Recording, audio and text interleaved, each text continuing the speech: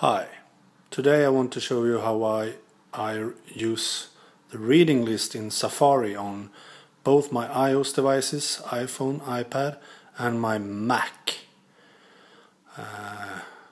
I will show you how I use it on the iPad, but they syncs to my iPhone and Mac too, instantly. So if we start Safari, we have an article here that I want to read later.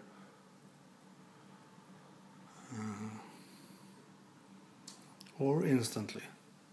So if we want to read it instantly, right now at the moment, I could click on the reader button, läsare in Swedish, and then the article gets converted. Really beautiful. As you can see here, you can read the text, really beautiful, and images in line. No ads, no boring stuff in the sidebars and shit. Here is the text and the images. Really beautiful.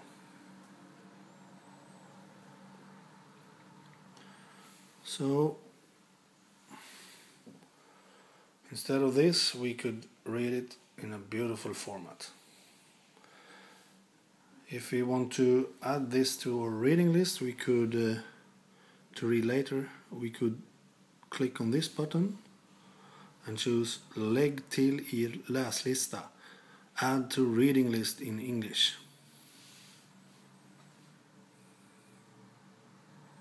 And the article get added to a reading list,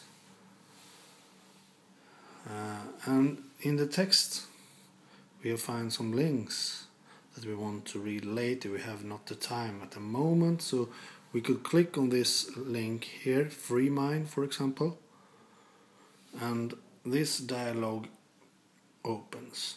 If we choose lägg till i läslista, add to reading list in English, that link gets added to our reading list too. These articles are now on both my iPad, iOS and iPhone, iOS and Mac instantly. So I can use any device to read these. And the reading list we found here, this button. Here, as you can see, Free Mind is the link at the top. That's the last we added.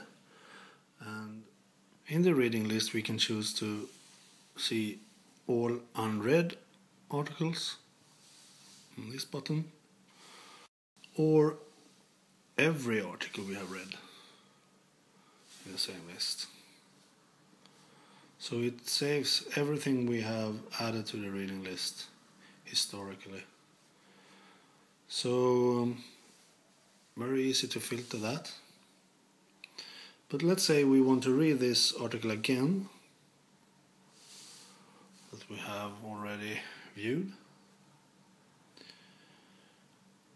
And then I click on the link in the reading list and it opens here, and I click on the reader button and it is nicely formatted again. But now I will show you a trick. If you want to add this to Evernote, it's very easy now when it's formatted beautifully. You just click on this button and choose email article, e-postartikeln. And a mail window opens with the article in the body and link to the source and the title. So you can choose your Evernote email address here. And when you add the email address here to Evernote, your secret Evernote email address, and click on send, skicka in Swedish, and then this article gets added to Evernote in seconds. Very, very simple and easy.